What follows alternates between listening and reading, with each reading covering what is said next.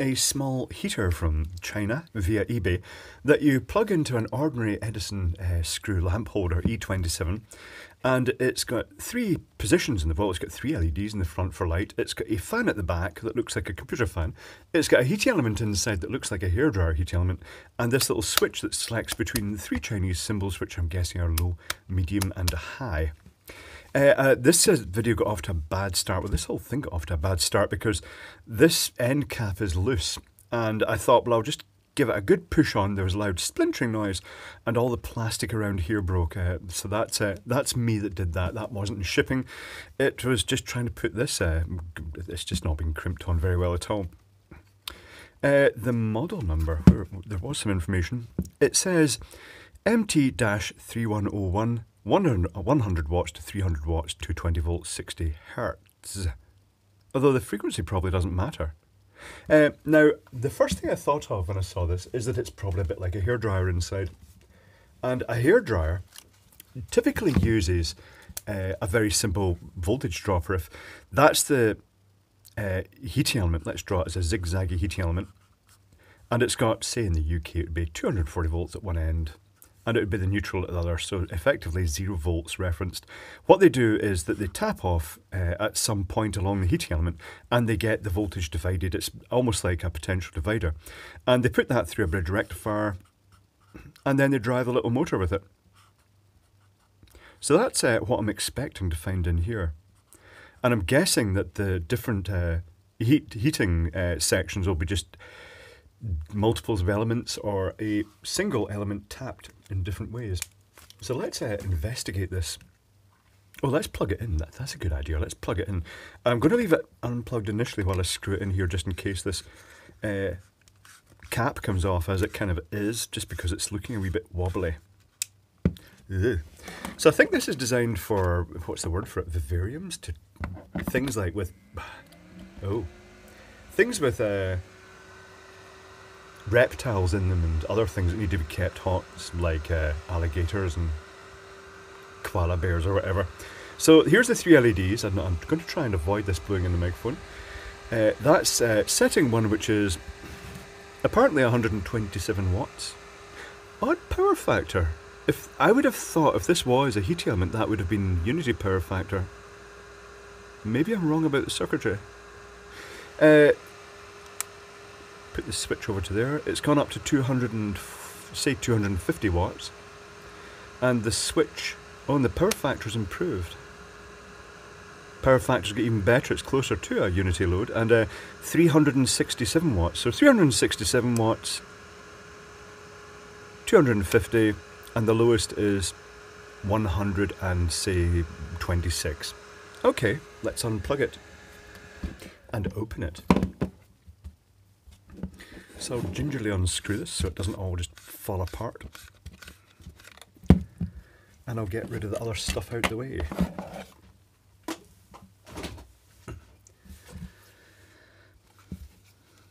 So 4 screws here, let's pop them out and see if that gives access.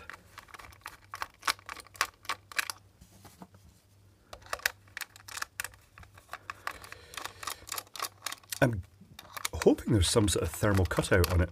Some sort of thermal protection. Ideally, if this was a UK type, well, if this was a compliant product from most parts of the world, it would have thermal protection so that if the fan stopped in any way, it wouldn't just cut out, it would have the thermal fuse as well. Oh, blimey. There's a circuit board. There's the fan. So mains is coming in.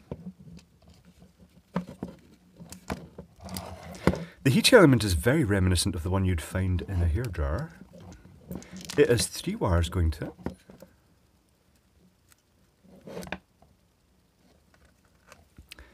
it. It's got a little thermal cutout switch there.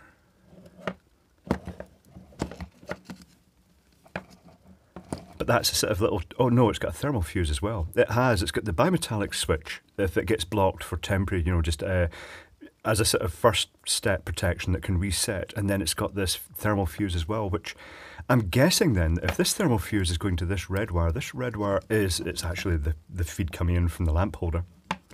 Right, that's quite a complex circuit. That is just full of circuitry. What on earth is all this for? It looks like it's got 1, 2, 3 bridge rectifiers. Why?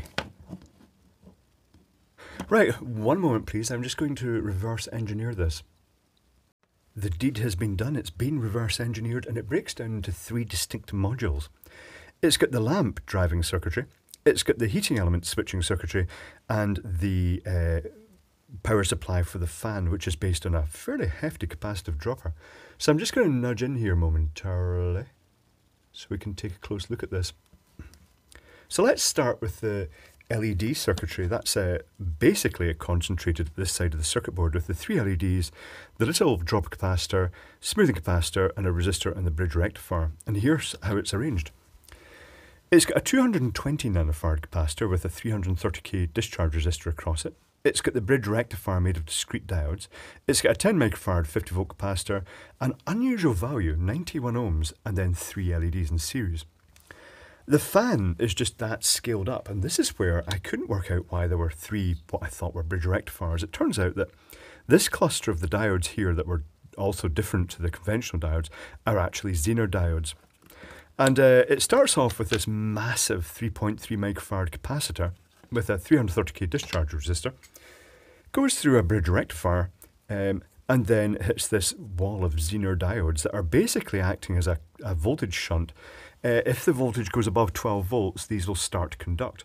And I tested the voltage rating of these diodes by turning the power supply voltage way down low, putting it across these diodes, and then gently ramping it up and watching the current until it just started to creep up. And it did so just as it approached 12 volts.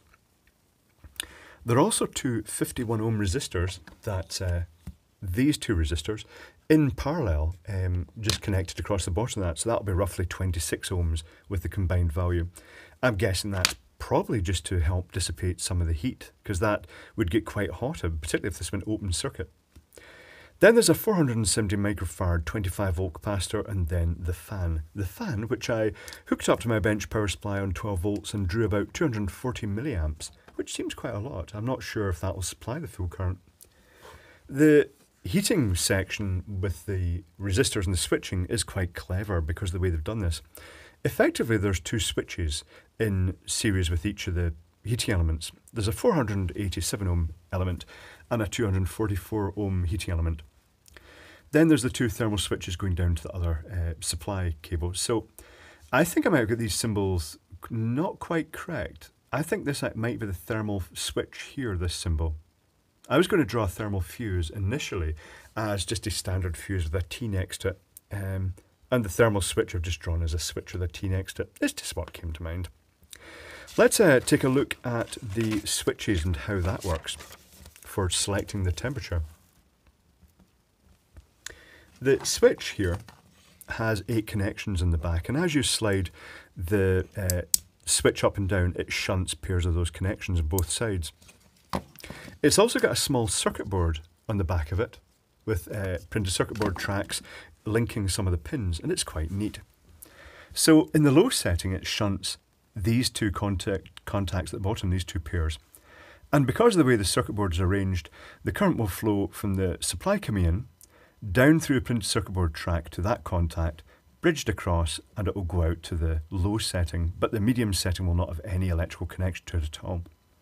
When you set it to medium by sliding the switch to the middle position, it links these 2 contacts, and although it's linking onto this printed circuit board track, there's still no direct connection from the incoming mains out to the low. The only connection is from the incoming mains down to this contact and then looping out through that contact and out through the medium resistance for that medium heat setting. When you set it to high, the 2 top contacts are shunted, and then because the printed circuit board tracks, you've got current flowing through that contact, down through that track and out through the connection here to the low setting element, and you've also got a link from the mains through this contact directly to the medium, so both of them come on together, and that gives the combined resistance and heat that results in roughly about 360 watts of power. So it's quite neat. It's quite a simple arrangement. The one thing it did mystify me is why they didn't use the resistive dropper arrangement as hairdryers do. But maybe it was just cheaper and easier just to put it in the circuit board and have a capacitive dropper feeding the fan. But yeah, it's quite neat. It was quite fun to take to bits. Can't think of a use for it, but if you're heating a small space like a cupboard or the intended application, the sort of things like snakes where you just want a bit of heat, I'm not sure if the hot air is going to be as good as just the standard ones that just emit this sort of radiant heat. I'm not really sure. But yeah, it's a simple, functional little heater. It's quite a smart little thing.